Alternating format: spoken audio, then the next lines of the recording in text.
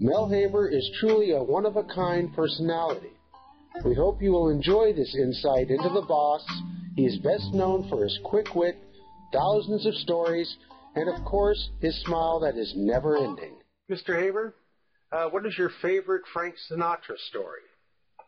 You know, everybody's got a lot of Sinatra stories. He was very prevalent in this town, very high profile. The story I like best is when I first opened the restaurant, Mr. Sinatra came in. At that time, my son was parking cars. And as I heard the story, the maitre d' went up to Mr. Sinatra and said, Mr. Sinatra, the owner's son would be honored if you would take a picture with him. And allegedly, Mr. Sinatra was in his cups and came up with a very nasty answer, like, I'll break his back. So that means he's not taking a picture. Well, I was always afraid to ask Frank Sinatra to take a picture. Over the years, I had my picture taken with every celebrity in the world that I was lucky enough that came into the restaurant. But I was never going to ask Frank Sinatra for a picture. In those days, Palm Springs was a small town. There was only like 3 photographers that did all the events. And every photographer in town knew I wanted my picture taken with Sinatra. Well, I get invited to a very important party. It's President Ford's 31st wedding anniversary. And the only reason, to be honest with you, that I was invited to the party was not because I was a big shot, but the man hosting the party was an insurance agent who I had just given my business to. So I got invited more as a customer than as a local VIP or celebrity. And I take that night as my date a lady that I am dating for the first time. It's a blind date. The lady ultimately became my wife. But we're on our first date. It was such an important event that I went out and instead of renting a tuxedo, I actually bought one. So this was President Ford's 31st wedding anniversary. And I walk into this insurance agent's home where the party was being held. And as I walked in, the photographer who knew me said, Mel, tonight is your night. You get next to Sinatra tonight, and I will get your picture. Well, every celebrity in the world was there. Everybody's saying hello, and I'm standing with this lady. We're having a cocktail, and Frank Sinatra walks in. He sees me and gives me a wave and says, hi, and walks around. At that point, the photographer signals me to get next to Sinatra. So I tell the lady I'm with, who I barely know, do me a favor, go stand over by the shrimp table. I'll be back in a few minutes.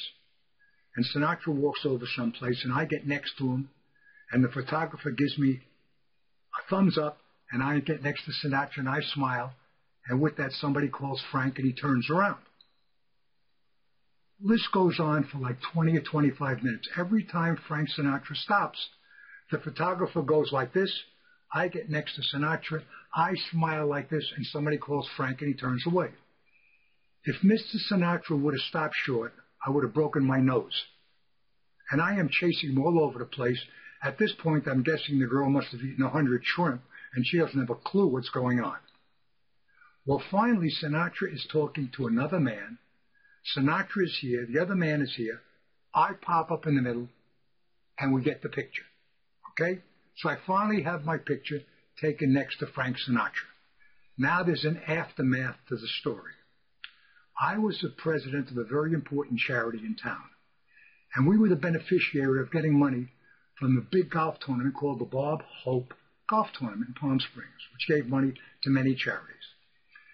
But before they gave money, an ambassador from the Bob Hope Tournament would visit the individual charities to interview them before they gave them any money.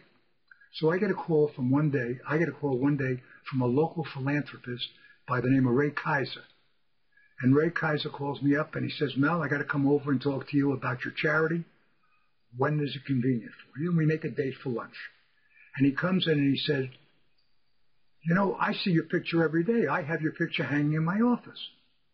I said, Mr. Kaiser, why would you have my picture hanging in your office? And he said, don't you remember that day that you, I, and Frank were having that conversation at the Ford party? The end of the story is, he thought I was part of the conversation. So as you look at this picture, you will understand that I am only an intruder and not part of the conversation. Very interesting. Now we have the name of the unknown. I've been asked many times. the restaurant. Mr. Ray Kaiser has since passed away. He was a big philanthropist from Chicago and served as an ambassador for the Bob Hope Classic Tournament. Thank you, Mr. Haber.